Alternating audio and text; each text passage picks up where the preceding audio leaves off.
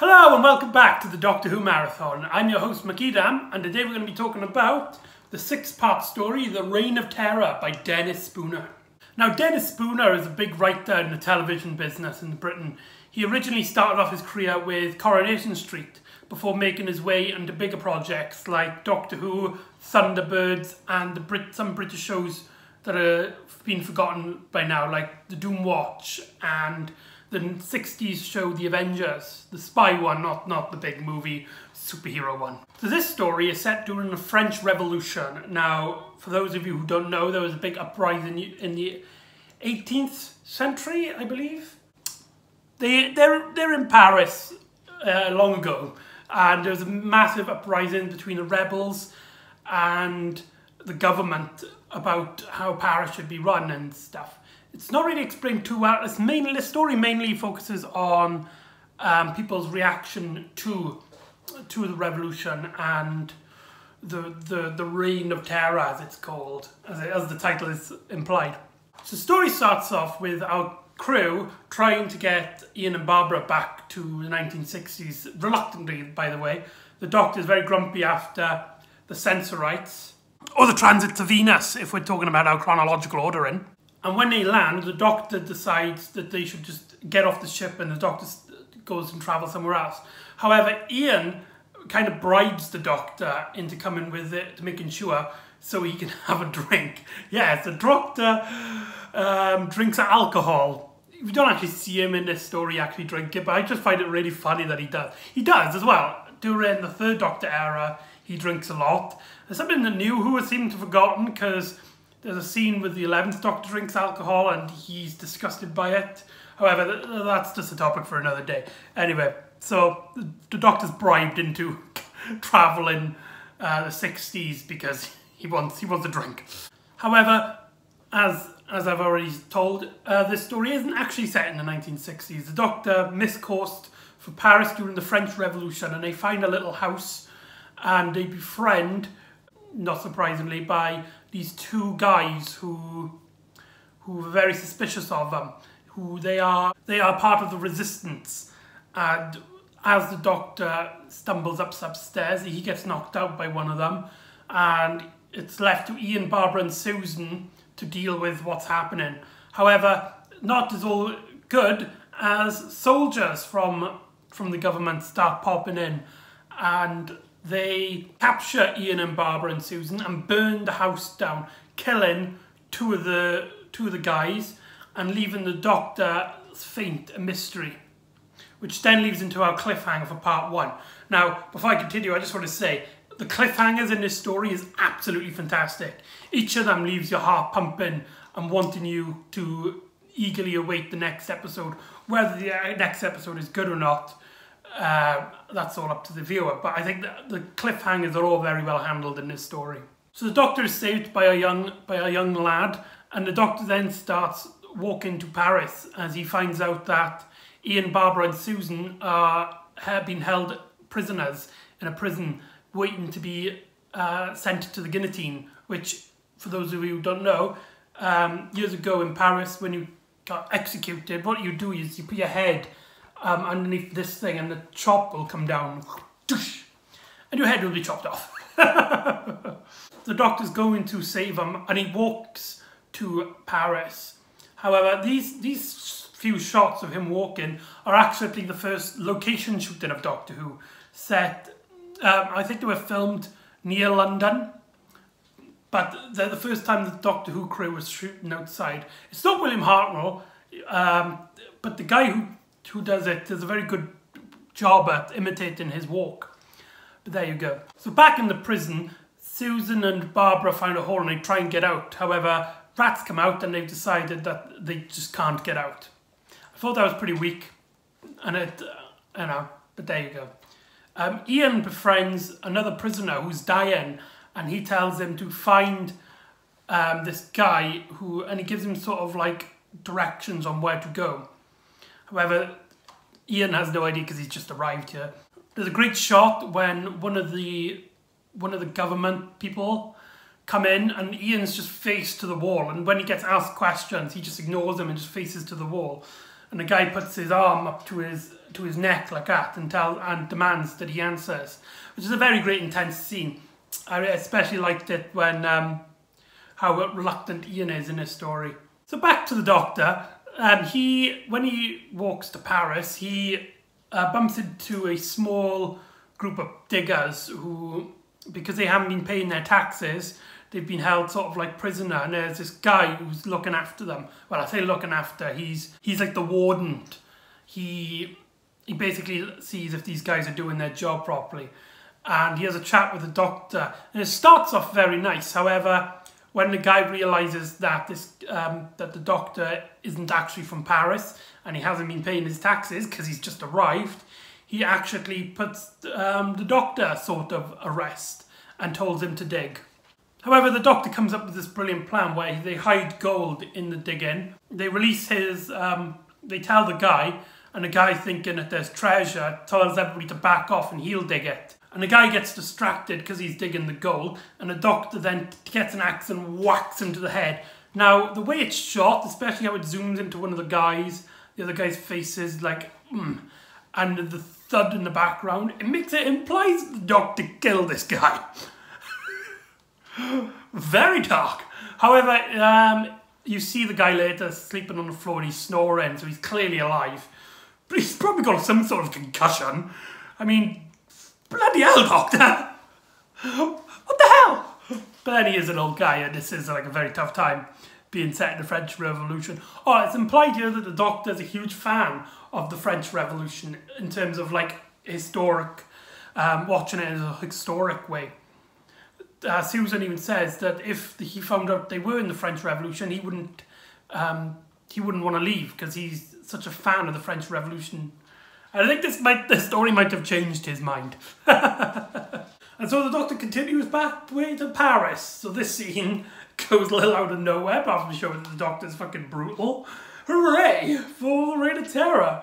Back to the prison, the guy who was talking to Ian looks at some sheets of paper and he crosses Ian's names out so he won't be sent to the guillotine. However, Susan and Barbara are not so lucky. So they get sent to the guillotine, and the brilliant shot, the brilliant cliffhanger of Ian looking through the gates, and he calls Susan and Barbara. And the way it's shot, the slow zoom in on his face, very well handled. The director of this should be very proud of himself. Henrik Hirsch directed this story. Now, this is the only story he directed. There's a brilliant documentary on the DVD that explains how hard life was for him during his time. He even passed out directing episode 3, and episode 3 was actually finished off by another director that we don't actually know who it was. So the rest of the story is directed by him, and he took a holiday after this, and I don't think he worked for the BBC again. But there you go. But he does a very good job, I think. He's very good at directing, doing slow camera angles and shots, and capturing a very small set during the time when Doctor Who was originally shooting in its small studio space. I think by part 4 of the story, they actually made the set, moved to production to a much bigger studio. So that's a very nice story.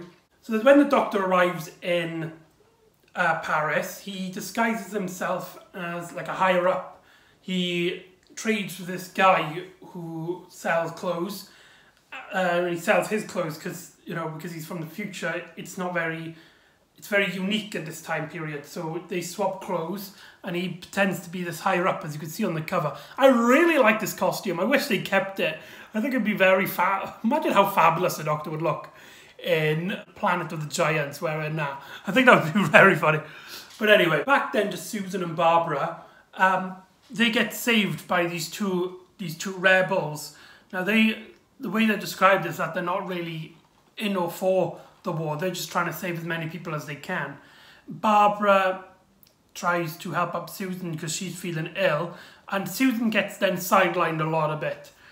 Barbara then takes a big step in the story as she befriends this very suave man.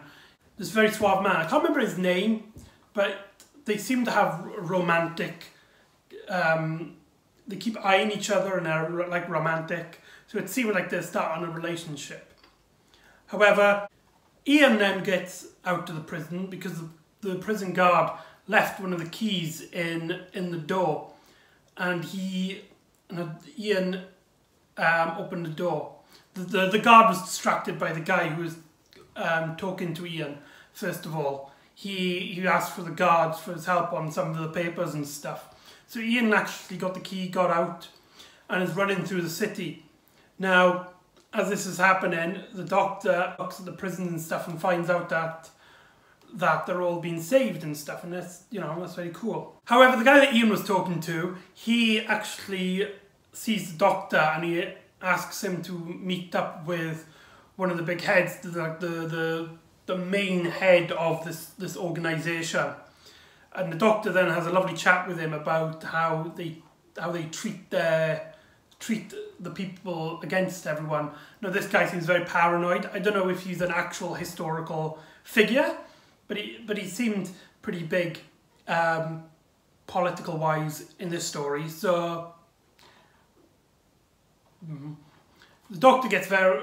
This is probably William Hartnell, one of his greatest. A lot of people say that the difference between the first Doctor with the other Doctors is how they treat authority. Now, with William Hartnell, he's very authority person. He could shout at somebody and they could do what they listen to. Whilst with the other Doctors, if he tells people off, they don't listen to him back, and they normally consider him a spy and stuff. But however, this story, he gets a lot of shouting at people to do. So this is probably one of William Hartnell's greatest performances, getting out a lot of shouting into other people's faces. Hooray! Two guys who saved Susan and Barbara, they actually get Ian and take him prisoner until Barbara realises that it's Ian, and everyone's all happy and stuff.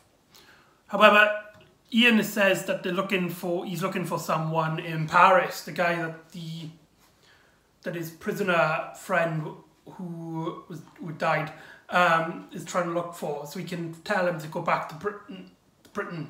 They tell him that they're going to get a doctor for Susan because she's feeling unwell, and get Ian to talk to that very charming lad that Barbara was talking to, and hope that he might know who this guy is. Now, but Ian then meets with this guy, and he is held at gunpoint. Ian is, because this guy is actually a traitor, and he wants nothing more to do but to kill the governing heads. He wants nothing to do with anybody who can even think about defending him. So he's been held prisoner, and that leads into one of our cliffhangers. Now, it's important to note that episodes 4 and 5 of this were actually animated because they're missing from the BBC archives. They are made by, I think it's Planet 55. The Planet 55, they got their work from doing this short, like anime-style Doctor Who trailer for the third Doctor, and it was really cool. And it actually got them to work on the Reign of Terror.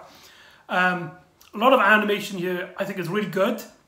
However, it has two main problems. One is when they close up with the faces, they have this weird technology where, have you seen it when they take like a photo and they make their face animated? It's very awkward. It's basically that. I don't mind too much. I mean, I understand that this is a very short budget DVD work, so I understand. The other one is that it cuts all the time. It's like every 3 seconds it cuts, which is okay. However, it does kind of ruin some of the slower moments, as it seems like every moment is full of tension, even when there isn't story-wise. Two characters could be talking normally, and it'll just be cut in as if like something really action-packed is happening.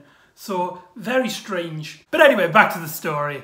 The guy who helps Ian and Barbara, who rescues them, he comes in and he shoots the suave man. And they then explain to Barbara that they had to kill him, and he was a traitor. Now, Barbara isn't very happy at this. She's a history teacher, so she knows a lot about the French Revolution, and she says stuff like maybe you should read a history book, Ian, before you can judge on who deserves to live and die. and there's a lot of good people on both sides and a lot of bad people on both sides, and he was just that guy was only doing what he thought was right. So that was a very big moment for Barbara, and it brings back a lot of memories of the Aztecs. I think it's even mentioned at this point that she knows that she can't change history, she knows she can't fight it, but she is sick and tired of all the death that's been going around recently in Doctor Who. A lot of stories have like loads of death in it, and it's just tired her out, and she's getting very down and depressed. This is why Barbara is one of the greatest characters. It's not like she blanks it out and she's like, oh, look how wonderful and everything it is. I mean, she is that, and she does seem a lot of the good side of time traveling. However, she doesn't have a blind eye to all the misery that each of the characters are going through. She's just a very thoughtful person, and she cares about others, and you can see it in Jacqueline Hill's performance. Just a very, very nice done job. So the Doctor then befriends this guy who is keeping Ian prisoner, and he then goes to...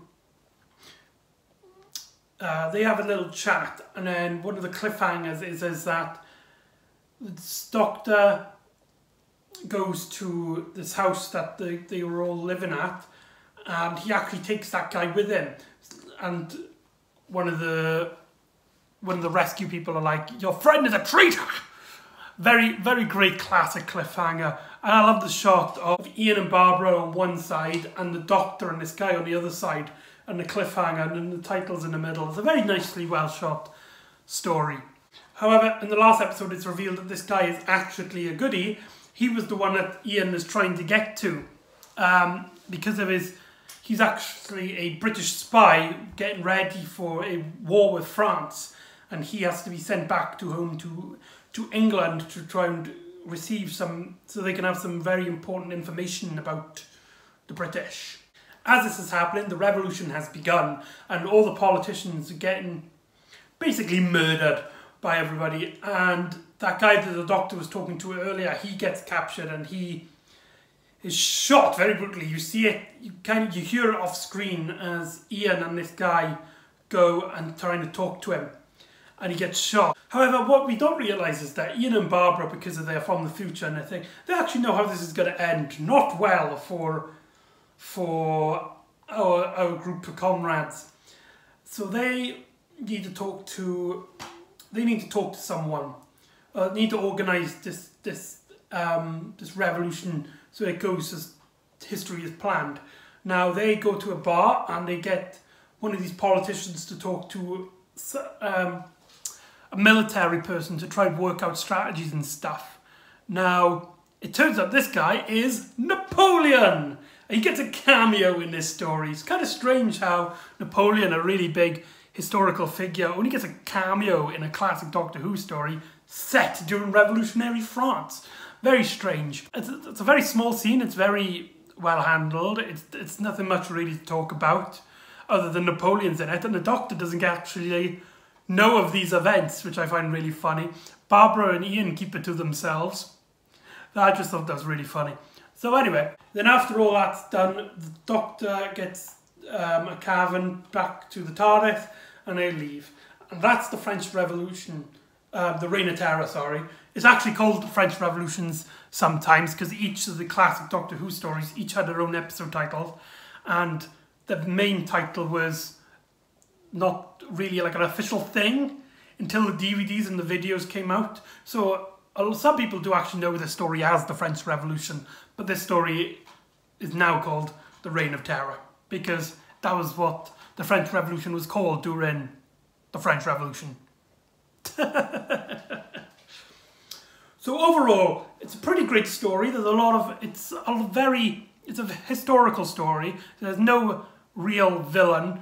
It's more of the surroundings and how these historical events are affecting our heroes.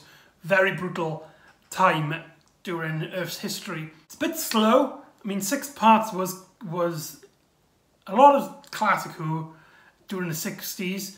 It's like 6 parts, and I think they could easily been cut down to 4. This one could easily been cut down to 4. but I think it is still great, worth watching. And that finishes season 1 of Doctor Who. The first ever season of Doctor Who. This is the season finale. Overall, I think season 1 is probably one of the strongest series. It has some weak duds like the Sensorites and the Keys of Marinus. But overall, there are some great stories, and it has the Aztecs, which is one of my favourite stories of all time. So there you go, that's the Reign of Terror and season 1 of Doctor Who. So I'll see you next time we'll go to some audio stories before starting up season 2. And I'll see you all next time on the Doctor Who Marathon.